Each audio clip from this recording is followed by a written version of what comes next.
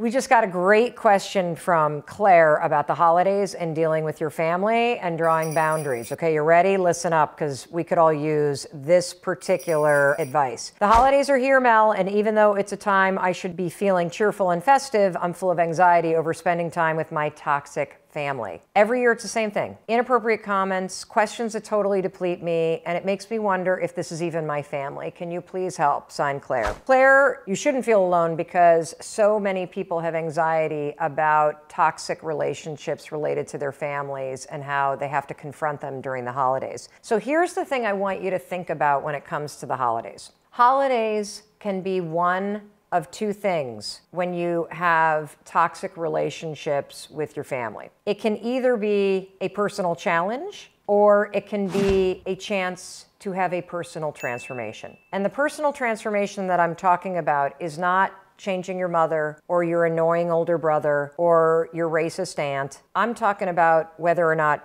you have a personal transformation, because you can't fully get rid of toxic situations or toxic people, but you can transform how you behave when you're around those kinds of people. So the holidays can be a chance for you to practice boundaries, practice self-control, to be emotionally resilient and strong and not get triggered, and to also have the courage to express the new you, to express your true self. So if you left home a long time ago, you've grown as a person, you've changed, you've evolved, and then every time you go back home, you feel like you've stepped into a time warp and you're suddenly 8 years old again, this is a chance to transform yourself so that when you walk in the door, you are who you are now, not who you used to be when you still lived at home. And so there's a couple things that I want you to think about before you go home, before you have the interaction, so that you are prepared emotionally to make this a transformation for yourself personally. Number one, don't assume the old role that you used to play. So just because you're in your childhood home or you're with people that you know from your childhood, do not make the mistake of falling back into old patterns. Don't suddenly start acting like the youngest one again, if you're the youngest in your family. If you're always been dad's favorite and everybody hates that,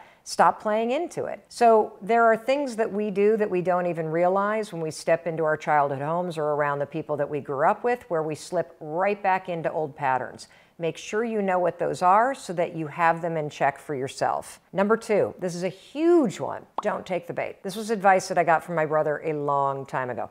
Don't take the bait. You know that there are relatives and friends from your past that just love to cast the guilt. They just love to cause issues. They're constantly casting like a fisherman, all kinds of things out there.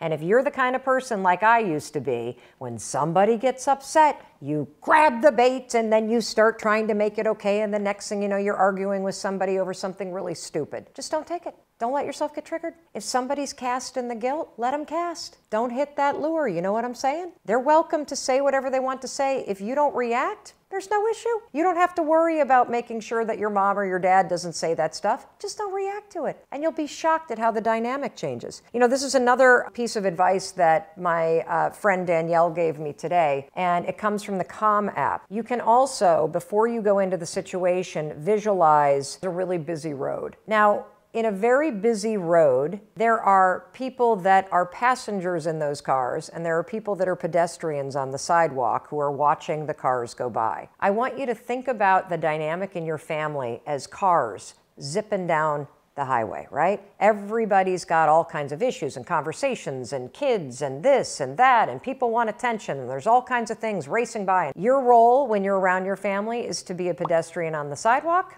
watching it all go by. This is another form of not taking the bait. The last thing you want to do when your mom pulls the guilt train up is to climb on board and be a passenger on that ride, okay? You know what I'm saying? You're going to stay on the sidewalk. You're not going to take the bait. You're just going to watch the traffic as it speeds and whips by.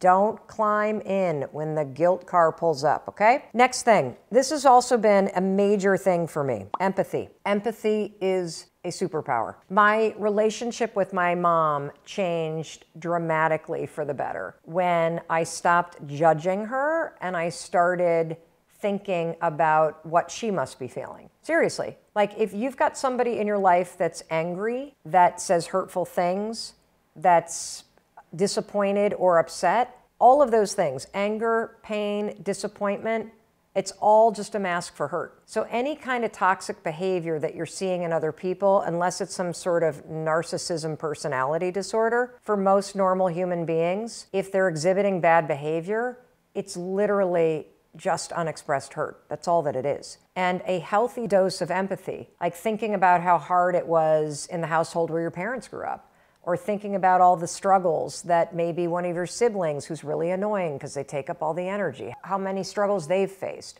or thinking about how lonely your aunt is because your uncle's died. Thinking from a point of view that's empathetic, it's amazing. It's very personally transforming, because it helps you set boundaries, it helps you not get triggered, it helps you to be more emotionally mature and resilient, and it will help you make these holidays an opportunity for personal transformation instead of a massive personal challenge. I really, really hope that that helps you have a much happier holiday season.